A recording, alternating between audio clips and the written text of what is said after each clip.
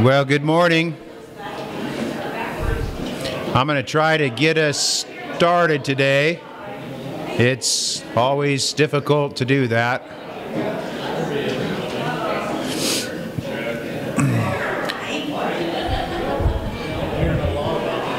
Who doesn't have notes? Okay, if you were not here last week, we are continuing with the notes from last week. So if you weren't here, you need notes.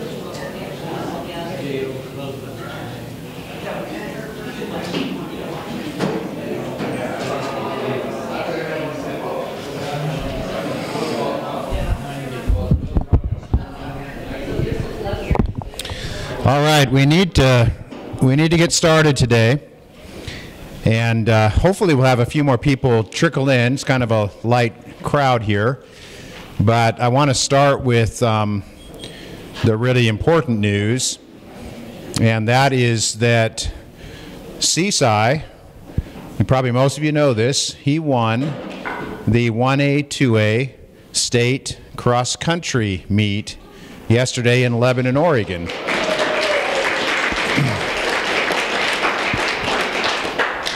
He is the only Stanfield student, male or female, do you know, to win the cross-country state meet. Although Troy Blackburn, the coach in Hermiston, still does have the record on the board over there. You still have a chance to take down some of his track records, but Troy finished second in the meet years ago. So Seaside has done something that no one else in Stanfield cross-country history has ever done. So congratulations to him. All right. We are continuing with the lesson from last week, which is lesson 6. And so if you weren't here, and I think I've caught most of you who were not here, but if you weren't here, Bill Porfili has the notes. And so you want to just pick those up. And I'm going to do just a 5-minute catch-up. Last week, we went through the first 2 items on your notes. The situation today in Oregon. We talked at length about that and how a lot of what's in the Equality Act is actually in Oregon already. There's been school districts, Dallas School District and Sutherland School District, who've both had to confront this, and in both situations the state of Oregon really, the position was that the transgender student has all the rights, and all other students are just left in the dark or just without rights. And we said a lot about that. That's on the, if you want to know more about that, you can listen to the lesson from last week, because that's very important, it's very interesting and very concerning. And then we talked quite a bit about what transgender activists argue, their position, what they say. And I will remind you briefly of that. 2 quotes. One of them from last week was from Dr. Dina Atkins. But by the fill-in there is biology. There is one fill-in, right? Are there 2 fill-ins? Okay, biology and gender identity. Biology determines sex is utterly rejected by the transgender movement. In its place, it is affirmed that gender identity determines sex. So Dr. Dina Atkins, who, if you might remember, is the professor at Duke University School of Medicine and director of the Duke Center for Child and Adolescent Gender Care, Quote, she argues that gender identity, these are her words, argues that gender identity is not only the preferred basis for determining sex, but the only medically supported determinant of sex. There's a medical doctor saying this. The gender identity is the only medically supported determinant of sex. Every other method is bad science, she claims. And again, quote, these are her words. It is counter to medical science to use chromosomes, hormones, internal reproductive organs, external genitalia, or secondary sex characteristics to override gender identity for purposes of classifying someone as male or female. And she doesn't say whether she applies this to dogs and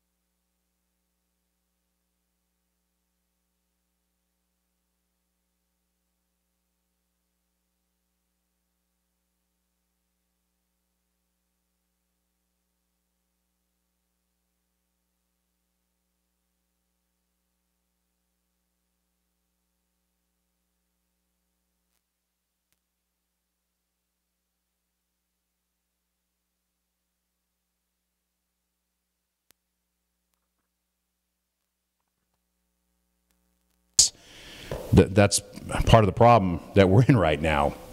All right, so we're going to move forward. The third thing on your list here is the transitioning process. And so there is currently a process recommended by transgender activists for supporting a child who identifies as the opposite sex. And so this four-stage process is as follows. And the first of these would start early, very early in life, even preschool, but certainly by kindergarten, you're into school. Social transition, whereby the child is treated as the opposite sex. So social transition, whereby the child is treated as the opposite sex. Well, what would that look like? I mean, I assume you can figure that out. What would that look like, do you think? Dressing would be probably the start. Forcing toys. Mm-hmm. Yeah, so Johnny feels like Jamie, and so you start putting Johnny in dresses because he's identifying as female. And so, of course, you have a name, you start referring to him as Jamie, and then you change pronouns so that you refer to, it's she. Toys, yes. Well, I don't know about that. I have girls and they like to play with cars. They're girls and they say they're married. Yeah. Well, I mean, obviously there is overlap with toys Although there's also, generally speaking, there are what we consider boy toys and girl toys, right? So there's lots of stories of Johnny being given a rabbit, and he turns the rabbit into a gun, and he's bang, bang, bang, bang with the rabbit. But, that's not you're right. I mean, boys can play with dolls and girls can play with cars and so forth. But you start to treat the child as the opposite sex, and that again, that can start very early.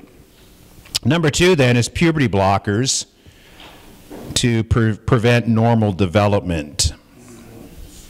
And so this would be a situation where a parent, is bought into this ideology and is treating the child as the opposite sex, and puberty is approaching, so you go to someone like Dina Atkins at Duke University. And these clinics are now popping up all over the country. And so a medical person starts to get involved and provide care, and they prevent puberty from taking place. Now, since so much of this is pretty brand new, I think the full medical implications of that are not necessarily fully understood. I'm not a medical expert, but I would think that there's a certain danger obvious with this, because you're not allowing the natural development of the child to take place. And then the next step in this is cross-sex hormones at around the age of 16. And so boys receive estrogen and girls receive testosterone, and that does impede or change, obviously, the way the body develops. And then the final stage in this would be sex reassignment surgery for those who are 18 and above. Now, I'm taking this from, again, Ryan T. Anderson's book, which I actually brought with me today, my version of it in the 3-ring binder, because Amazon has banned the book. I did order 2 copies of the book just through snail mail in this form of a book, because one of you asked me about it, wanted to read it, and so I'll have a couple of copies on hand if you're interested in that book. Any thoughts, Dan?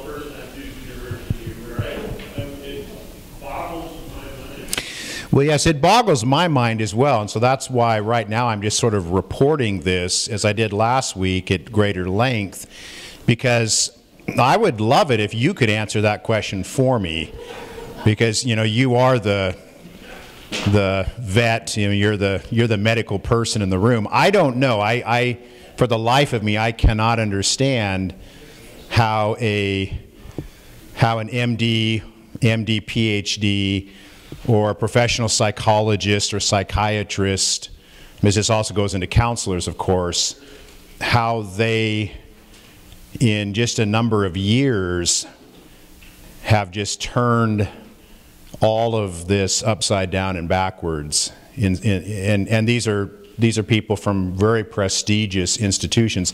Of course, there is the other side to it. Cornell University, there's a professor. Cornell had a sex reassignment program early on, back in the 70s, I believe. And the psychiatrist, I can't think of his name right now, who came into that role, he wasn't opposed to transgenderism. He wasn't opposed to even sex reassignment surgery, but he did launch some studies which showed that the results weren't really very good. I mean, emotionally, psychologically. In other words, people transitioned and it didn't solve their problems. And so Cornell actually shut down their program. Now it's been relaunched.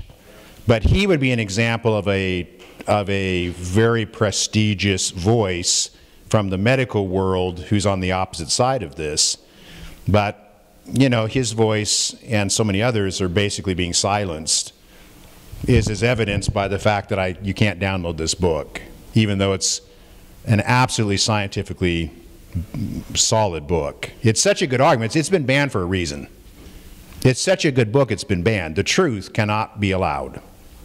Back in the 90s, when I was going to Newhope, there was a medical doctor, I don't know, his name is important.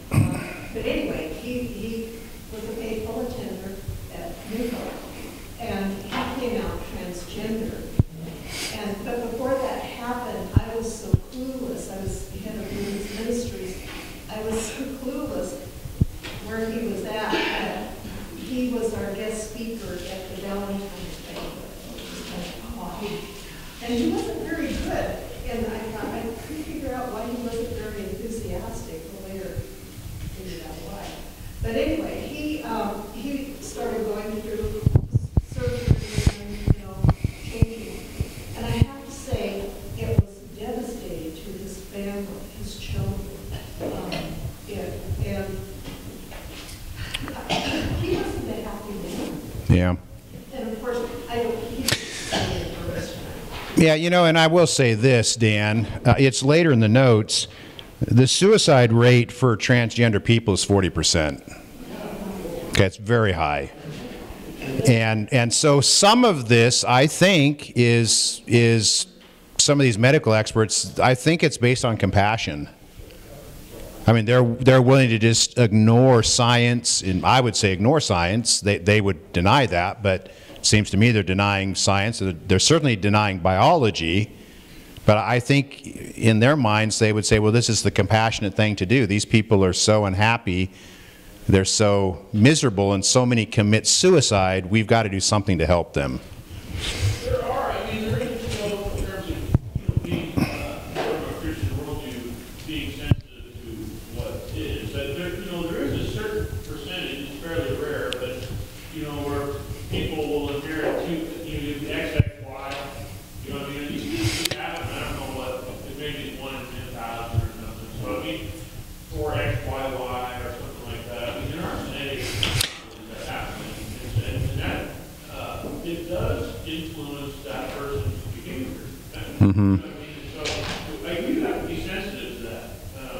Because, you know, there are people that deal with certain things that we, you know, that the population does not. You know what I mean? So, but it's far more rare than would be indicated by somebody. And there's a chapter on genetic mutations and anomalies in this book. And I think it's probably better to think of those as not even really, that's a different issue. It really is a different issue than what we're talking about today. So. Just so this is on everybody's radar, we don't like Planned Parenthood, right? Mm-hmm. My transgender coworker got to a point where the local doctors would no longer prescribe the hormone blocker because it potentially hurts your internal organs. So that could make Planned Parenthood, and they just write a prescription. And they write any prescriptions you want anytime. Yeah. Yeah, which is another such an interesting piece of this, because you asked, why is the medical community, basically that's what you're saying, right? Why is this accepted? Another just bizarre reality is that the women's groups are by and large accepting this. So the National Organization for Women now has come out in support of transgender biological males, you know, who identify as women, and they're women. And so that to me is just so hard to understand, because I think it's so undermining to women. It's such a threat to women, actually, in our culture. How does a baby feel like they're a male or a female? Well, let me read the next little section here, because it does get into that issue. So we've looked at the transitioning process, and we're just trying to wrap our minds around some of this. So gender dysphoria and children.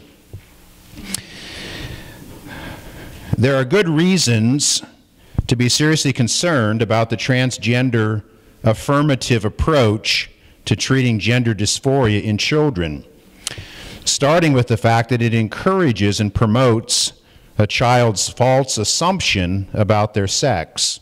Now you realize, of course, based on what I'm sharing with you, how controversial that subject is.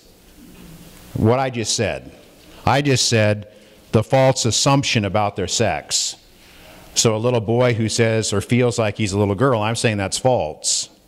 That's contrary to biology. Our culture will say that that's a transphobic comment. I've just become a bigot by saying that. That's really where we're at. It diminishes the chances that a child will naturally grow out of a gender discordant stage, as the vast majority otherwise do. All competent authorities agree that between 80 to 95% of children who say that they are transgender naturally come to accept their sex and to enjoy emotional health by late adolescence. And one of the sources of this is that professor from Cornell University. And that statement was part of an amicus brief before the United States Supreme Court in early 2017 for ongoing cases involving gender identity policies in schools. But that's a recognized statistic of 80 to 95% of children who at some point state that there's gender dysphoria, in their lives. They do outgrow it. Gender dysphoria is confusion, right? That's what that means. So a young person goes to a school counselor or their parents, you'd hope they go to their parents, right, and say, I feel some sense of confusion as to whether I'm a boy or a girl. And so this of course happens, but 80 to 95% of children will grow out of that if they are not pushed in the wrong direction. Okay, so there's a real danger here of now just accepting what that child says and affirming it and pushing that child in a direction that, won't be good for their future life. Okay? So that is why a number of researchers who are actually quite open to transgenderism as an ideology are opposed to the ideology as it concerns young children. Okay? Do you consider that brainwashing? Well, I would consider it contrary to nature and contrary to God's created intent. And I would consider it dangerous and unhealthy for kids. I'm not an expert on brainwashing, but I think that a child who comes to an adult or to a parent and says, I've got some of these issues, that the parent needs to understand that in 80 to 95% of the cases, the child will outgrow it. And so what should the approach be? Should it be to encourage this, or should it be to help the child accept their biological sex? And the transgender movement is saying, basically, don't help the child accept their biological sex. Let's push this agenda. So, did a hand go up? On there in 2 Thessalonians 2, verse 11, it says, "And for this reason God will send them strong delusions, that they should believe the lie. That all may be condemned who do not believe the truth, but have pleasure in unrighteousness." Mm-hmm. That's talking about the end times, but that's today. Yeah, and that's in the next room. That's the text for today, right? But so yes, I mean that's an interesting verse, isn't it? And we're living in times where it does seem like, we just scratch our heads. How can people think these thoughts? These thoughts are so contrary to what's scientific, what's logical, and yet they would say you're being unscientific and illogical. Researchers have found that a young child's gender identity is both, their words, elastic and plastic. It can change over time, and it responds to outside forces, including the approval and disapproval of parents, as well as messages received from the broader culture. This means that transgender affirming treatments may cause some children to persist in a transgender identity when they would have otherwise grown to accept their natal sex. Those children may then go on to subject themselves to unnecessary surgeries and ongoing hormonal treatments. And so this is one reason why some therapists who do not oppose transition treatment in general still think it's a bad idea for children. So I think that the part of our population that we should be most concerned about in all of this would be young children. You know, if you've got a 45-year-old man who comes out of the closet and says, I'm a woman and I want to have sex reassignment surgery, I'm not in favor of that, but I do see that as a different issue than a 5-year-old boy or girl who is having a struggle in this area. And it seems to me that whether you're a Christian or a non-Christian or wherever you are on this spectrum, it would seem to me that we could all agree that you should try to support that child to affirm their biological sex. But that's not where we're at as a culture.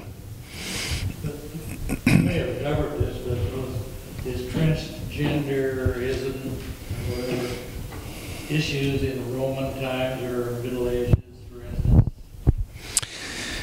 Yeah, that's a good question. You know, I think that I'm not very knowledgeable about this, but I do know that in the New Testament, I think it's in, I don't want to take the time for this, it's 1 Corinthians 6 maybe. Where is that text?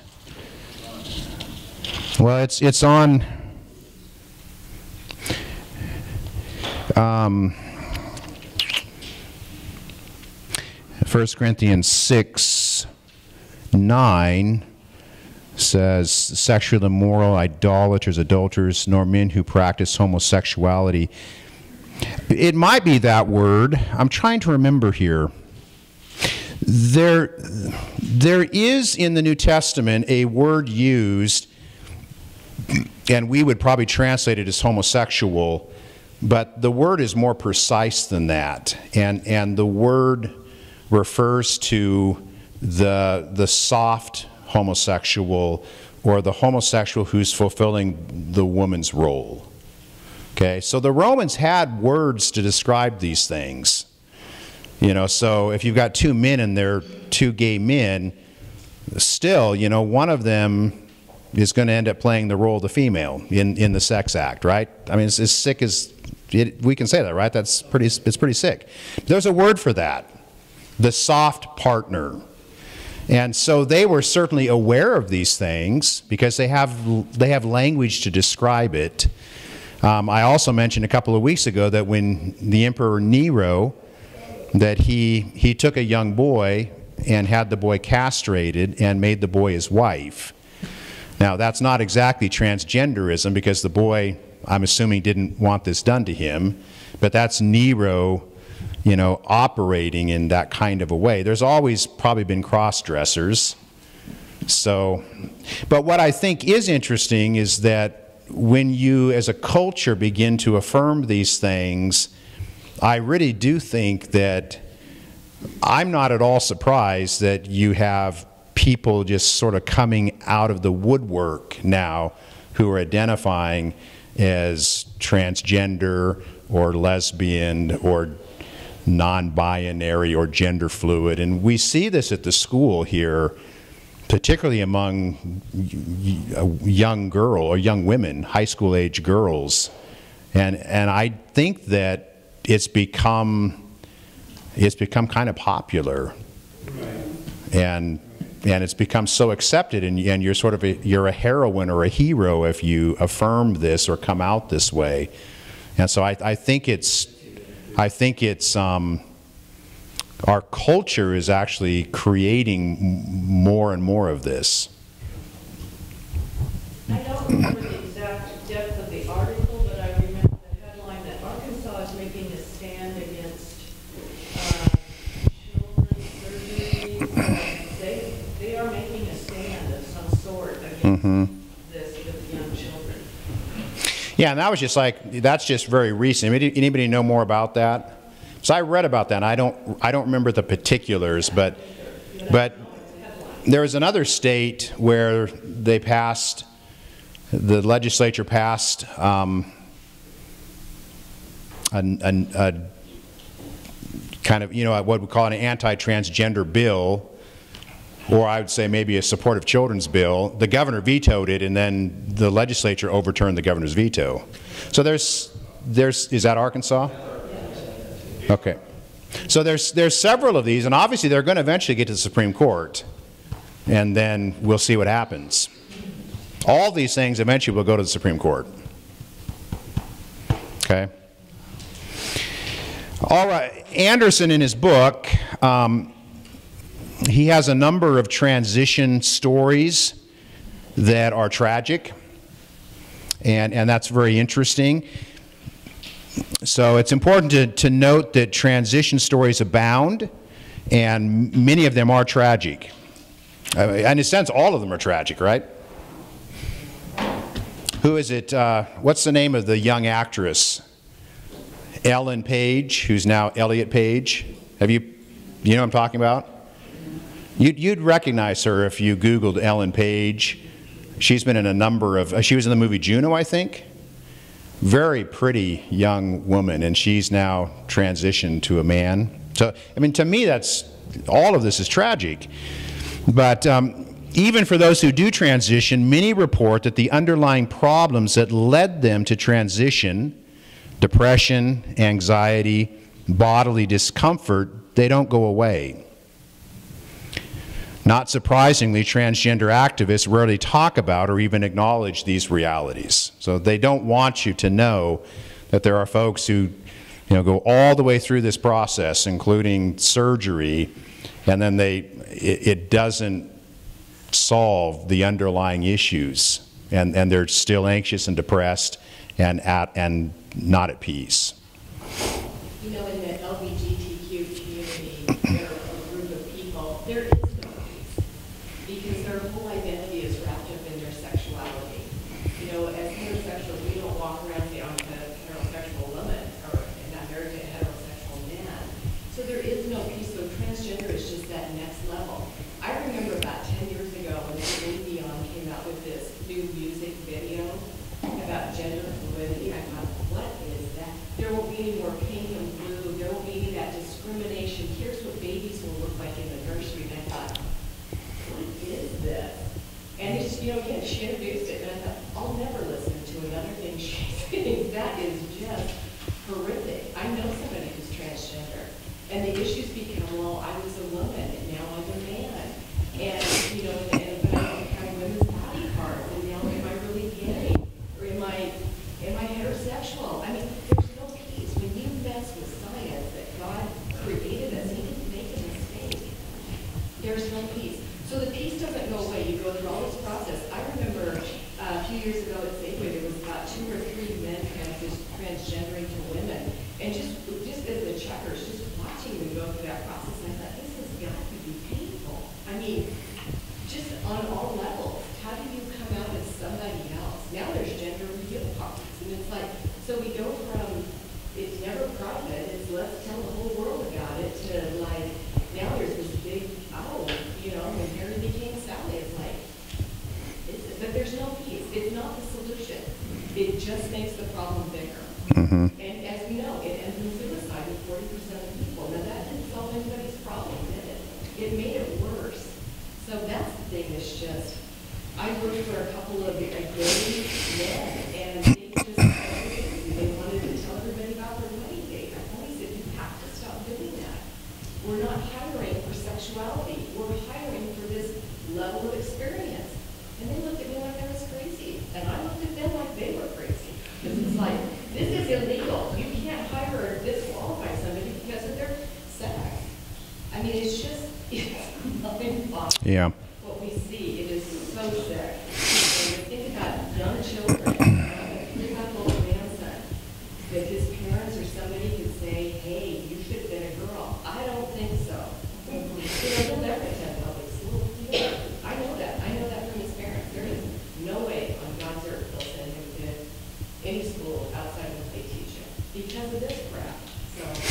Yeah, and you've brought up several things, gender reveal parties. Usually, though, that's a phenomena that's new, and as my understanding, it's a positive thing. But it is new. It's like you've got all these elaborate, so you have a baby, and someone hires one of these planes that has the flag or the message behind it, and it says, "It's a girl," or "It's a boy." And in the past, I would have said that's just sort of narcissistic, you're just making such a big deal out of the birth of your child. Or Zion Williams, the basketball player, a couple of years ago, someone on the Duke, one of the Duke coaches or trainers, got Zion Williams to dunk. I'm trying to remember this now. He dunked something, and maybe he squoze it when he dunked it, but it like opened up and it was blue or pink confetti that fell to the floor.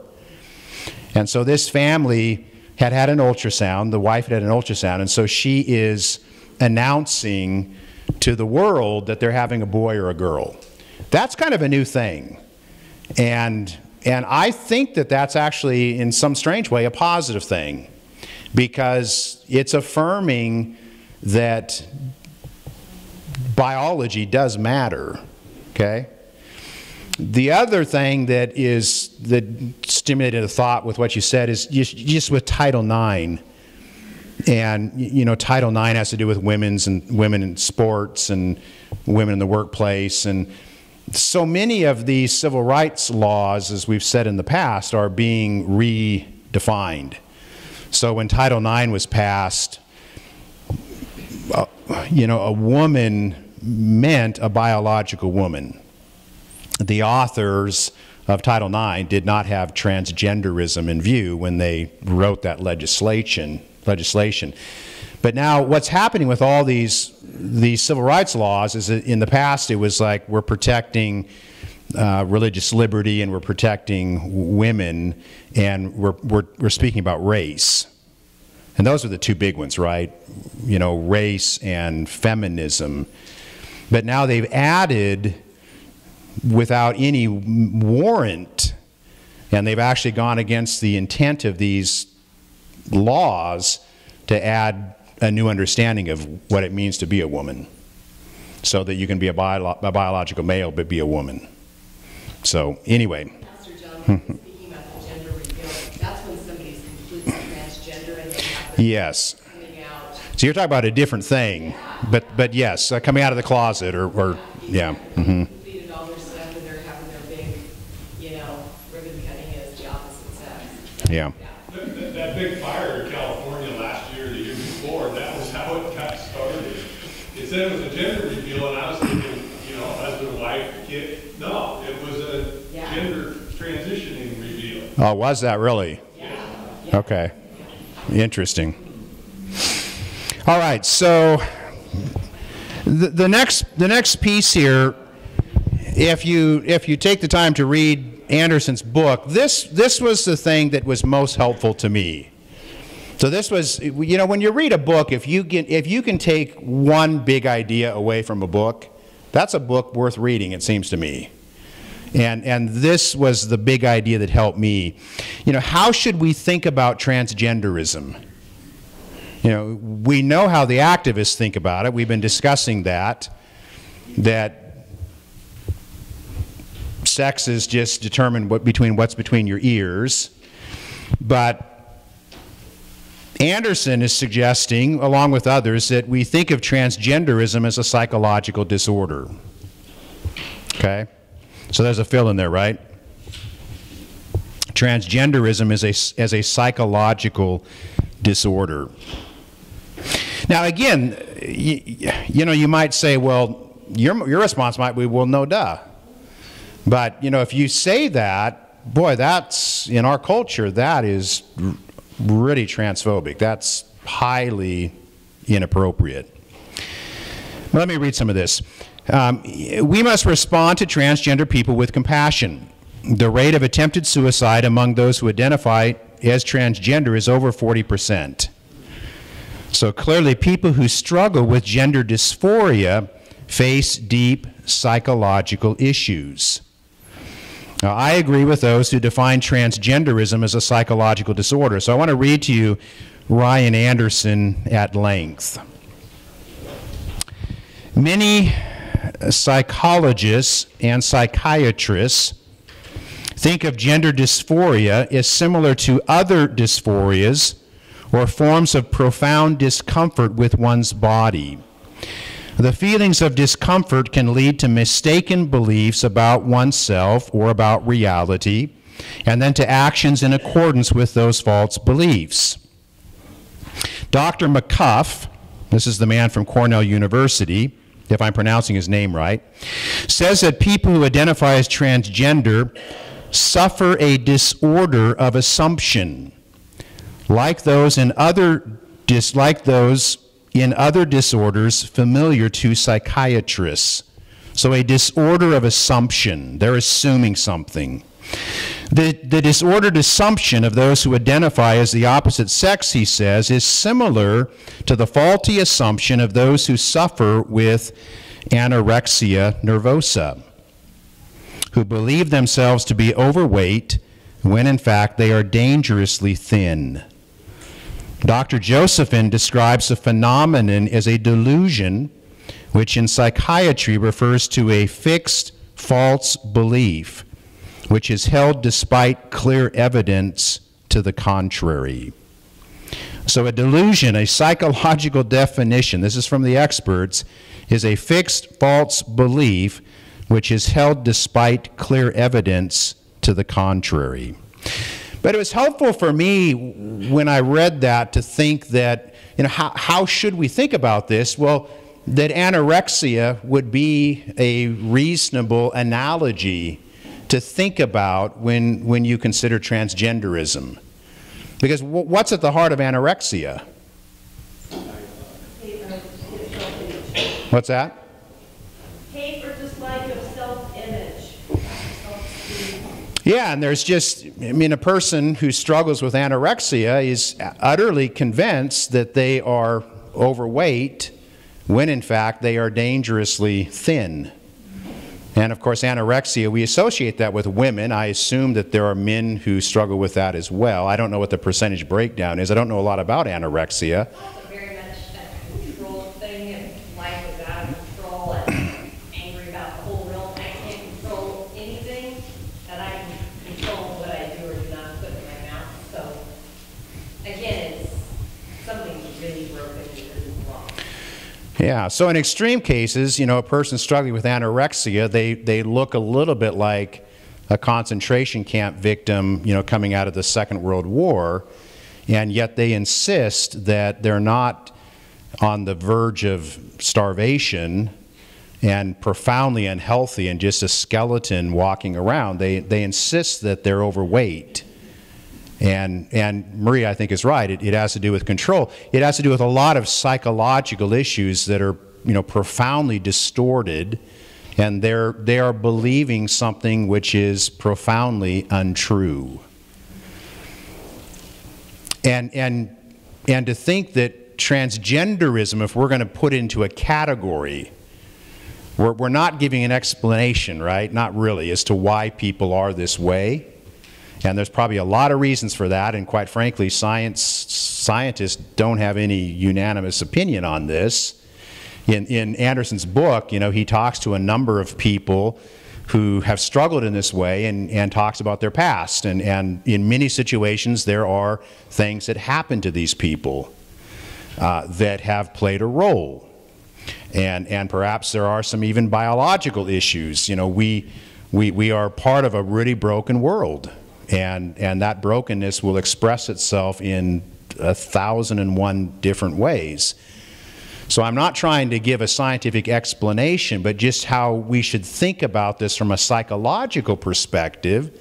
It does seem to me that those sorts of dysphoria issues that there isn't any question about or conflict about or controversy over. So if you have someone with anorexia, well, what should be your response, would you think? Should you accept that and say, well, This is your identity. So you've got an anorexic identity, so we're going to just accept that. I mean, we wouldn't say that, right? Well, but if they're going to be logical, they have to. Yes, if they're going to be logical, they would have to. I mean, a less controversial way of stating this is that if I announce today that I'm a black man, that you have to accept that, because my skin doesn't show it, but between my ears, I'm black. Of course, that has happened. The gal in Spokane, you know, who worked for the NAACP, and she was a white woman, and she passed as black, and the culture, when that was discovered, she was utterly condemned. But it's a total inconsistency to condemn her, because if we accept this, why not accept those other things? So I agree with you, but we still have sanity in those issues and not in this issue. But I think it's helpful. It was helpful for me to put this in a category. So if I'm dealing with someone who's transgender, you know, how should I respond to that? Well, I think I should respond to it the way I would respond to someone with a disorder like anorexia, and recognize that there's a profound distorted thinking process going on here concerning their body. And so how do I help with that? Well, you know, as a counselor, you should actually try to help a person to accept their body, you know, in a healthy way. Okay? Let me keep reading. Someone who becomes subject to a delusion or a disordered assumption may at first be aware of harboring feelings that are not in line with reality. But over time, these feelings generate an alternative reality in their own minds. Some people with anorexia, for instance, may initially feel overweight, but know they are not. So they struggle with their mistaken feelings until the feelings overwhelm them, and they come to believe that they are actually fat. And this belief governs their actions. Likewise, some people with gender dysphoria feel as if they are the opposite sex, but know they are not, so they struggle with their feelings until the feelings overwhelm them, and they come to identify as the opposite sex, and they act accordingly.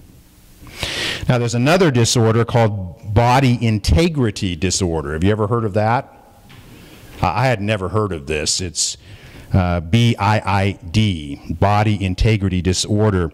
Such people have fully functional bodies but believe they are disabled, and so in extreme cases seek surgical amputation to bring their bodies into conformity with their inner identity feelings.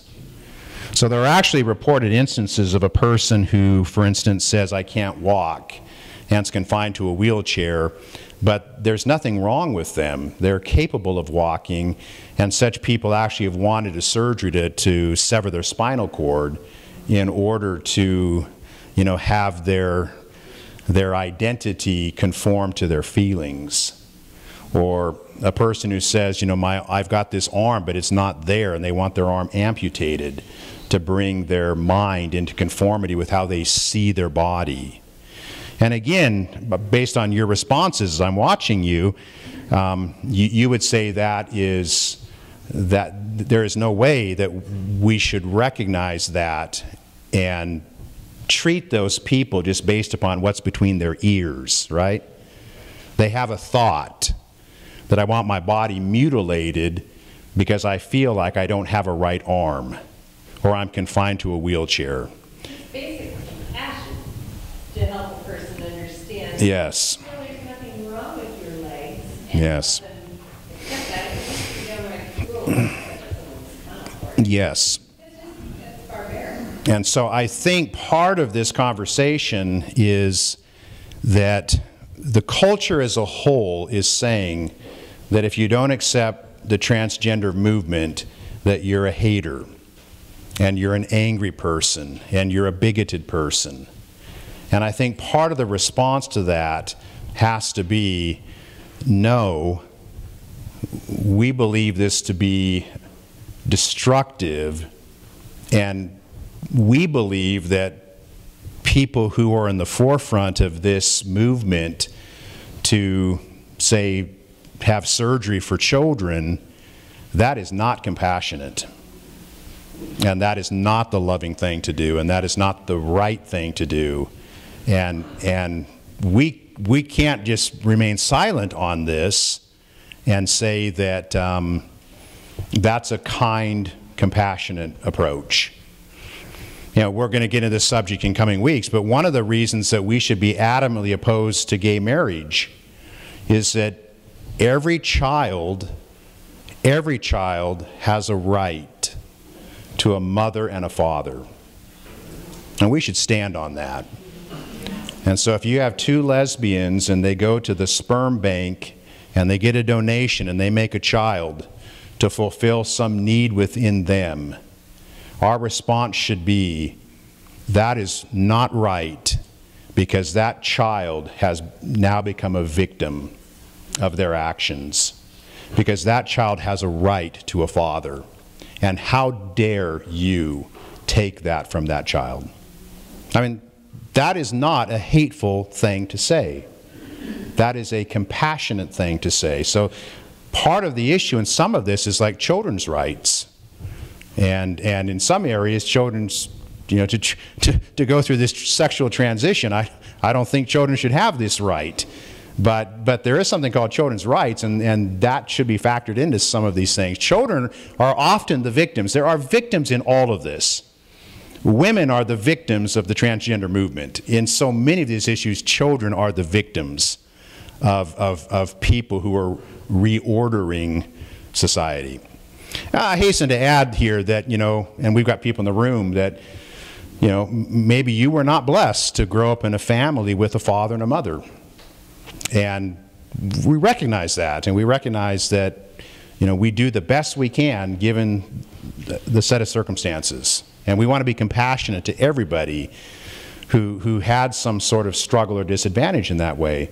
But we should recognize that, and all the medical science shows this, that a child does best in a nuclear family with a father and a mother. And so that we should value that. And that's not being a Bible thumper to say that. So, all right, well, I'll stop there and just any feedback. I don't think we'll go any farther in the notes today. We'll finish this next week. But just we've got about 5 minutes, so if there's any feedback or questions, or, yeah, Lloyd? I think it's the CDC's been running an ad, I just noticed it last week.